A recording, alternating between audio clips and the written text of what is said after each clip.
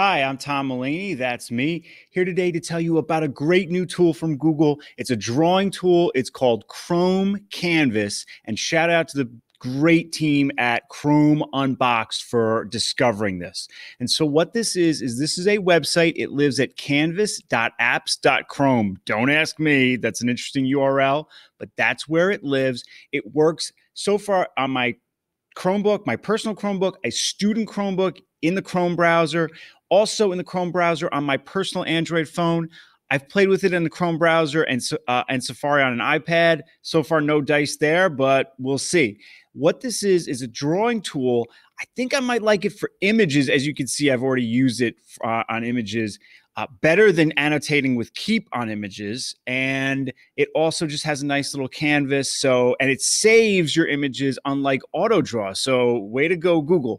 Let's do a new drawing. You can do a blank drawing or new from an image. So if we hit a new drawing, there are 4 tools. And actually, before we even do the tools, let's just look at the color. They have the palette, and then you can do your hexadeck as well, or your slider. So that's great. I'm going to keep it to black for the video. And then we have the pencil and the pen and the marker and the chalk. And that's all added to by the eraser. Now, some of the things to keep in mind here, like in the Adobe suite, you can, if you just tap again, you can change the size and the opacity of the tool.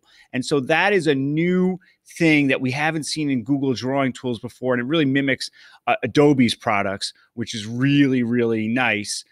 And there is an undo button as well. And then there's also the 3 dots. Export drawing. It exports as a PNG, and it exports really nicely. It's really working well. By the way, with that, where you double tap to change the size and opacity, that's how you do it. It's not the hold down and slide like it is in a lot of the Adobe Creative Suite apps. But anyway, really great stuff. If we go back home, we will see that our drawings are all saved. We can, again, do a new from an image. The one other thing I want to point out is that if we go to the 3 dots here, nope, not that one, sorry.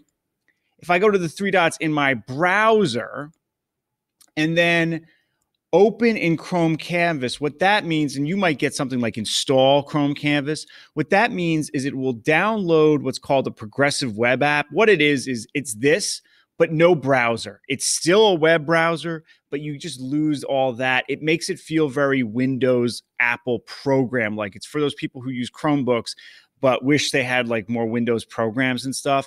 I personally, on a Chromebook, much prefer to work in a browser. So I'm just going to leave it like this, even though I did technically install that progressive web app. On my phone, I like the progressive web app. I like not having the browser stuff. You can do that on your phone as well. If you have any questions about this, Chrome Canvas, I love Canvas. This is so cool. Please comment below or tweet me at Tom E. Mulaney. Please like, share, and subscribe. Thank you so much for watching.